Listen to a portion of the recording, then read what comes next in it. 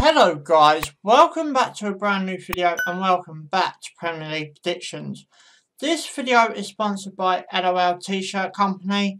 If you don't know the part of the deal that I've done with the company, they've agreed to sell my first lot of merch, and the links for the merch is down in the description below.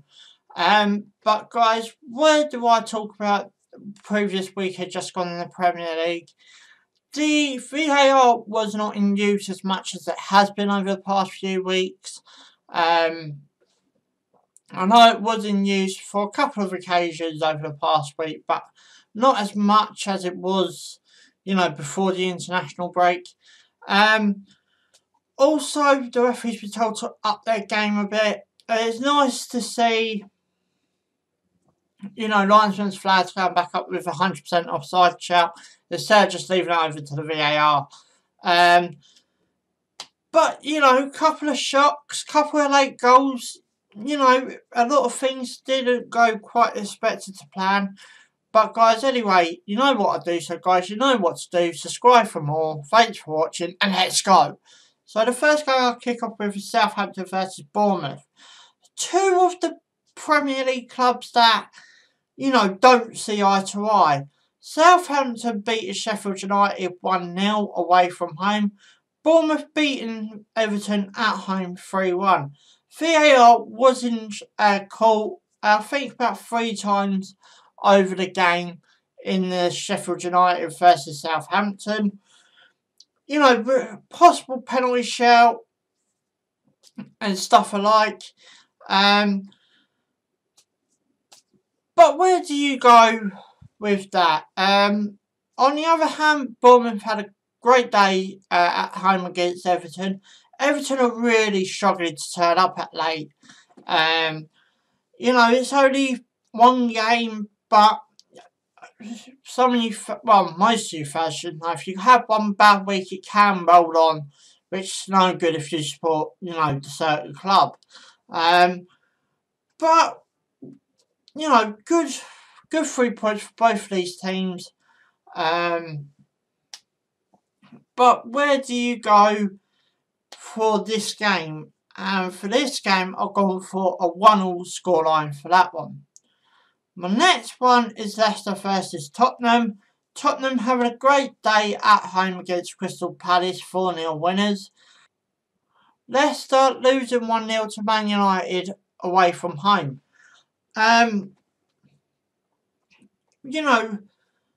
It weren't Man United scored a penalty for that winner. Tottenham, on the other hand, beating Palace 4-0 at their new home.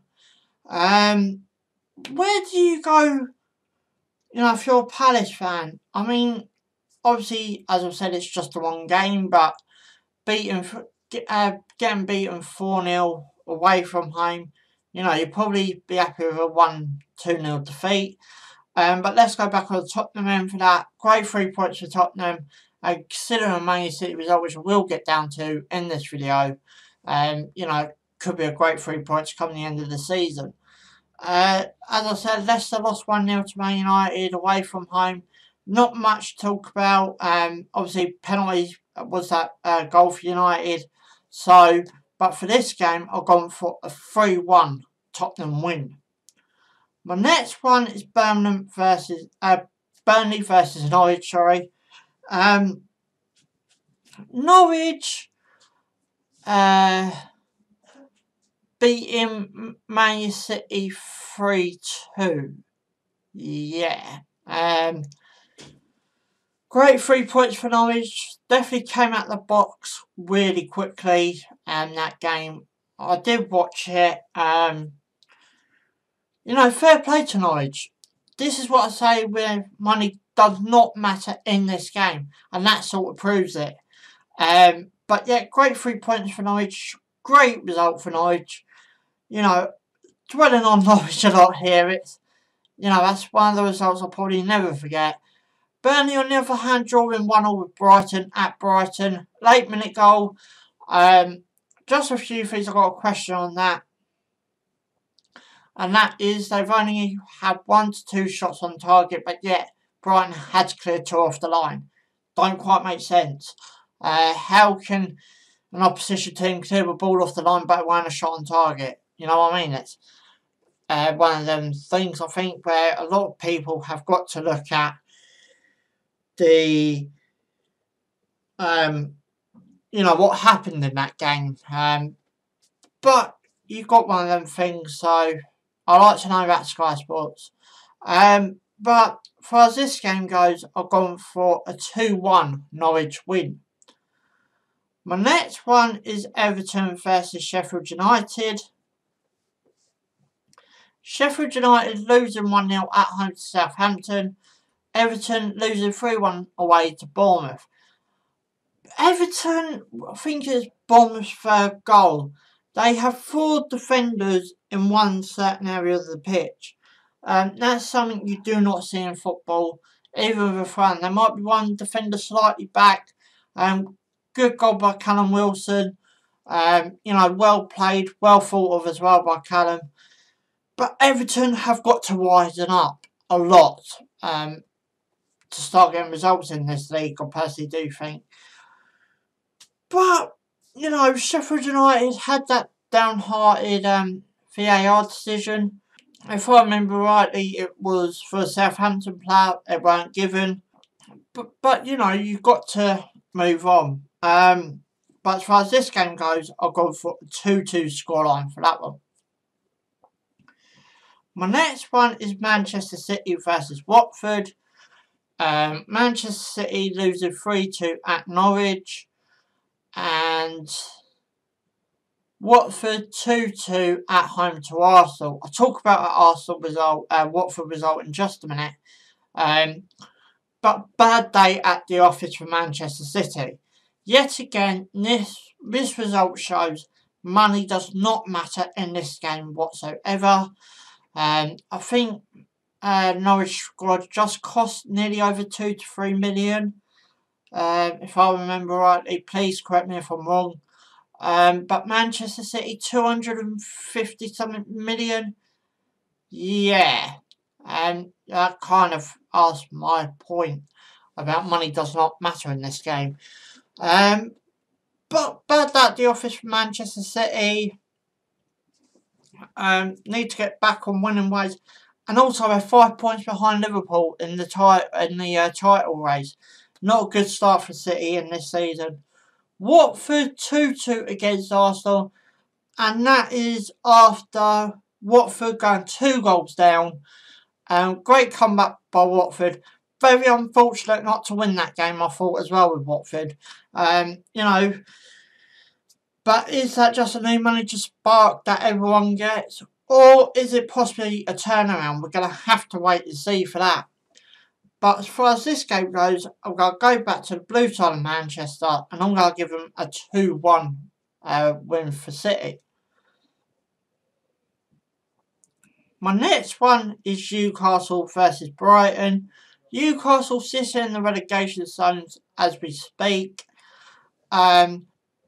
Newcastle loses 3-1 to Liverpool at Liverpool. And Newcastle went 1-0 up in that game as well, I must put in. Brighton 1-0 against Birmingham at home. As Newcastle are sitting, as I said, in the relegation zone. But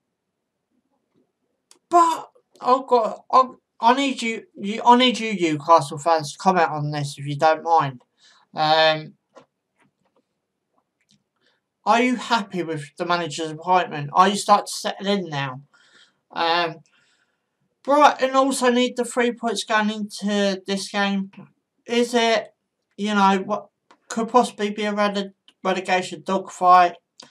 But as far as this game goes, I'm going to give it to Brighton. I'm just going to give them that little bit of edge that I think they're going to have. And I'll go for a 2-1 Brighton win.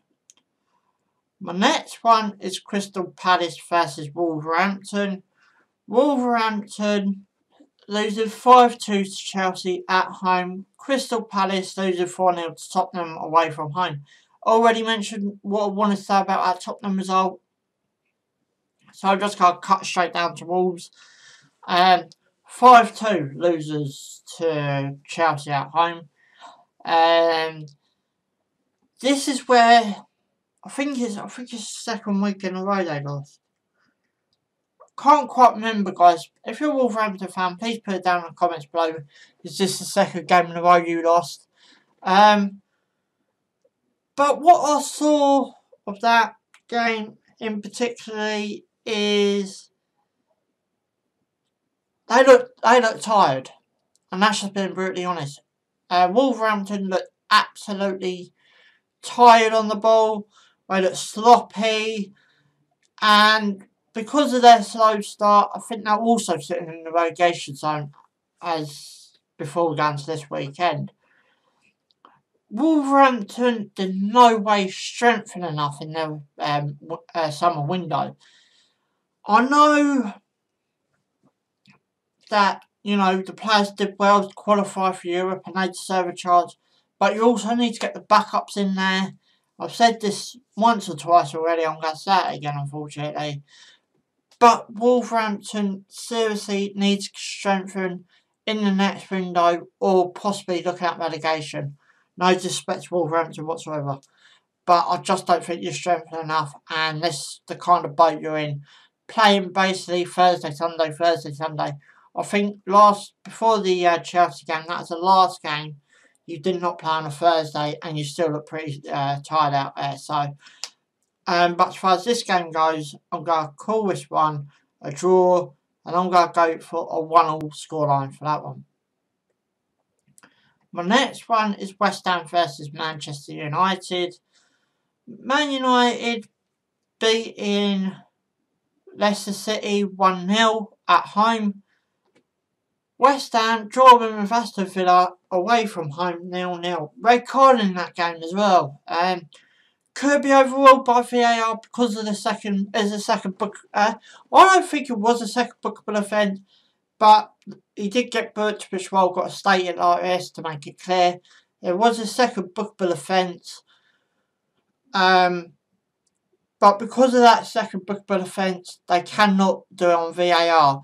How harsh and, stupid that sounds. That is VAR, not just in the Premier League. It also happens in the MLS, and I think everywhere else as well. It's just one of them rules they brought in, but could possibly be tweaked within, who knows, maybe next season.